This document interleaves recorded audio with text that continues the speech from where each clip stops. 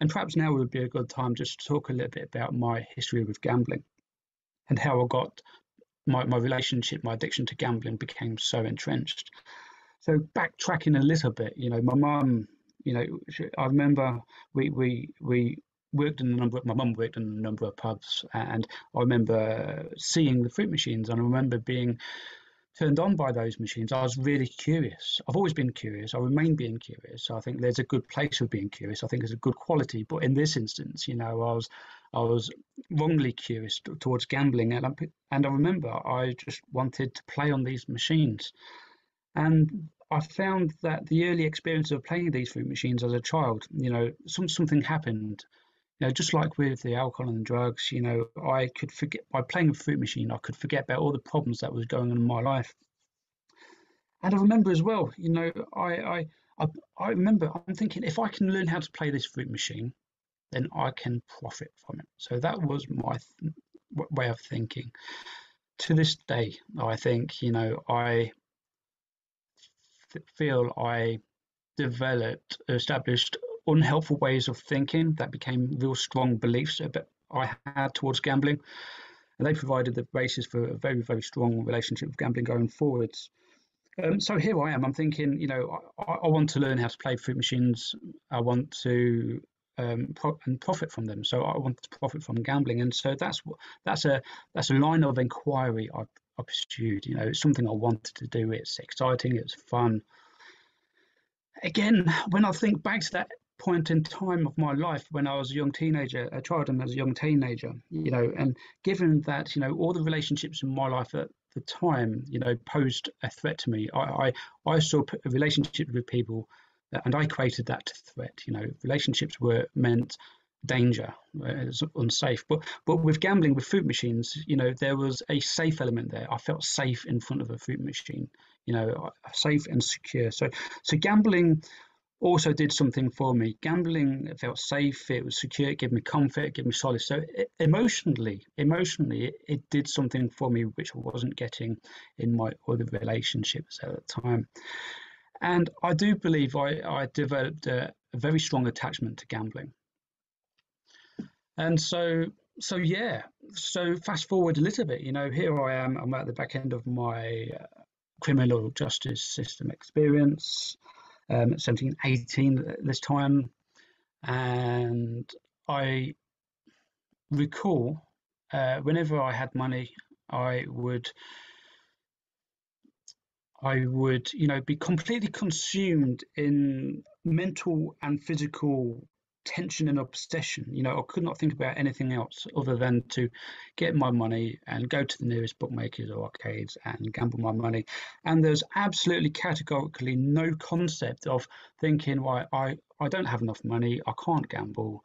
I need to pay rent. There's no concept of that. All money I had was gambling money. So that's what I did. I would go to the nearest bookies or arcades, and I would gamble until my last money had gone. And this is a common experience shared by millions of people across the country who've experienced problems with gambling. And so yeah, my early experiences, my early frequency, my early frequent experience of gambling was such that whenever I used to gamble, I'd gamble to the point of exhaustion and have no money.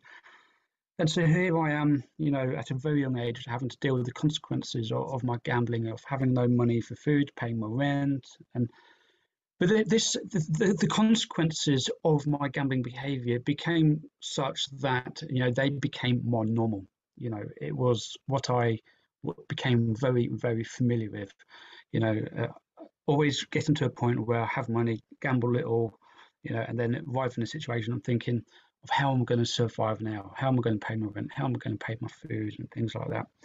Um, so for me, I never regard my relationship with gambling as a steady progression like some people's experiences. My experience, I think my relationship with gambling became very pathological from the word go. There's no progression, there's no escalation. It was a bad relationship from the start.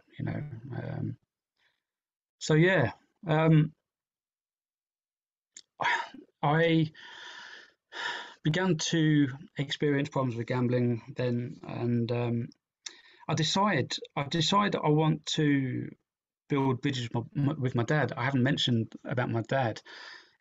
If I can backtrack just a little while, a few years until I was about 16, just before I got thrown out, a dream came true. I met my dad for the first time, of all days, on Grand National Day, and yeah, it was a dream come true, and it was a great day. We watched the race. My dad had placed a bet. The horse won. Uh, I don't know what impact, if any, this experience did. Meeting my dad, the symbolic, the significant nature of meeting my dad for the first time, and on National Day, and the horse winning. Perhaps subconsciously that told me that gambling is okay. It's given me the green light to do more gambling. Perhaps not, but I do often wonder what impact that did have on my attitude, my beliefs, my outlook on gambling. Um, so yeah, so having met my dad, and now I'm 18 and 19, I decide I want to try and build a stronger relationship up with my dad. So I moved to Birmingham where he's living, and I, being a yellow belly, the yellow belly being the name people were called back in the 19th century, I think back in rural Fenland, Lincolnshire. I moved to Birmingham, and unannounced, which I probably shouldn't have done. But made myself. I decided to make myself jobless and voluntary homeless. I didn't realise I was making those decisions at the time. All I wanted to do was just go to Birmingham and meet my dad, and so that's what I did. And I arrived in Birmingham, and yeah, this is meant to be the beginnings of a fresh start. Um, so yeah, I'm thinking, it didn't quite go so well because my dad, he we, we went casino gambling for the first time, and so just like when he introduced me to horses, I or he, me and my dad went to the casino for the first time, and that was my first ever casino experience. And I remember it being a completely new world to me, a totally new world. I'm thinking, wow, this environment, the money, everything that your listeners, everything that we can think of associated with the casino, I was totally sucked into the casino environment. And I remember thinking, why have I been playing fruit machines all this time when there's roulette and when there's blackjack, and just quite similar to my experience of fruit machines. I'm thinking, well, you know, I think if I can apply these supposed systems to roulette, then I can profit from roulette. So here marked the beginning of my roulette chapter, And this was coincided around the time fixed odds betting terminals began to appear in bookmakers, and this was such a significant, in my opinion, such a significant moment in the most recent historic chapter of gambling in the UK. The introduction of roulette to the British high streets, because I vividly recall acknowledging that, pre 1999, 2000, 2001, that in order to play roulette, you had to go to a big city, you had to get dressed, and you had to become a member of a casino in order to play roulette. But what the introduction of roulette onto the high street did, and was made roulette accessible to the masses, and you didn't need the membership, you didn't need to get dressed, you could just walk down your local high street and play roulette. And roulette, for the listeners that don't know, is regarded as a harder form of gambling, as opposed to, say, for example, bingo, for example. But how hard a form of gambling is, I guess, is quite subjective. So yeah, but for me, roulette, that just took my gambling on a completely different path altogether.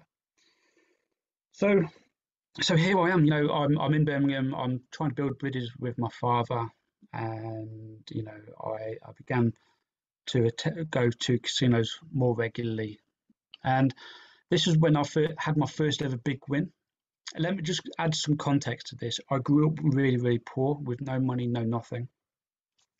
And so the pursuit, the dream, the fantasy of winning lots of money was really, really, really attractive to me.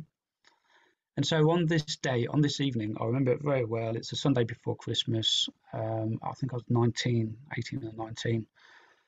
And I'm playing roulette, and it's a very surreal experience. I won't go into detail because I don't want to glamorize the experience, but it's a very surreal experience. And over a few hours, I ended up winning a lot of money, a lot of money in contrast to my own experience of what a lot of money is.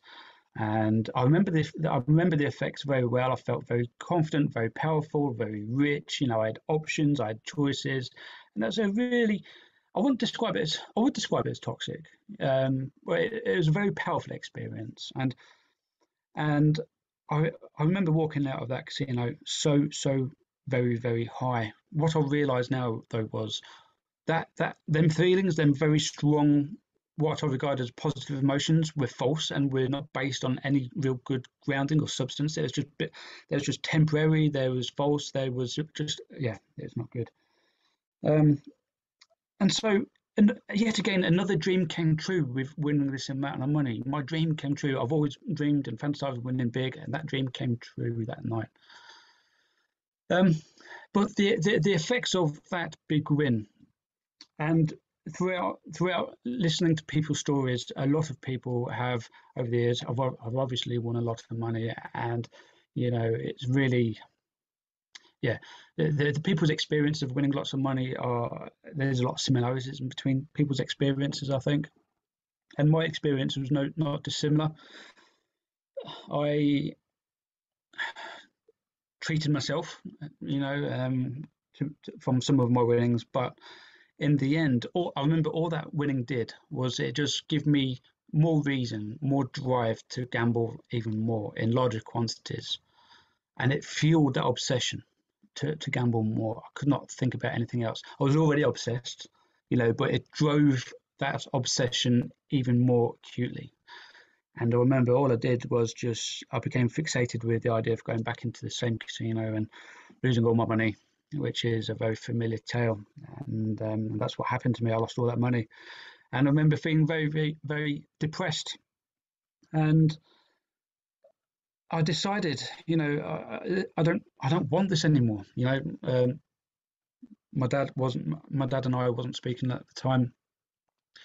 We wasn't speaking as much, and I'm thinking I don't want this. I can't deal with these emotions or feelings. And so what I did, like I'd done previously, when I decided to leave where I was living at the time in order to come to Birmingham to see my dad, I decided that I want to go to Europe and find a job and do the young lad thing and travel around Europe. So again, I latched onto this fantasy, this hope that helped me escape and cope with what I was dealing with in terms of the big gambling loss, and latching onto that fantasy of running away and living happily ever after in Europe.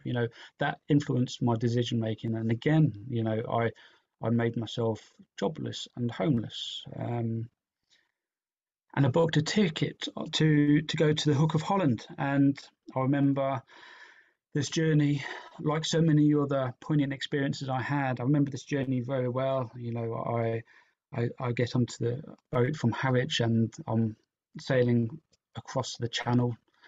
And I remember seeing the Hook of Holland in the distance, and the American roulette table was closing, and all I had in my person in my whole entirety was 60 euros. So here I am, I'm in a situation whereby I've experienced my big win. I've lost lots of all my big win and more. I decide I've had enough. I make myself jobless and homeless, and I book a ticket, and I go to Hook of Holland, and I end up spending all of what money I did have, for the trip on the American roulette table.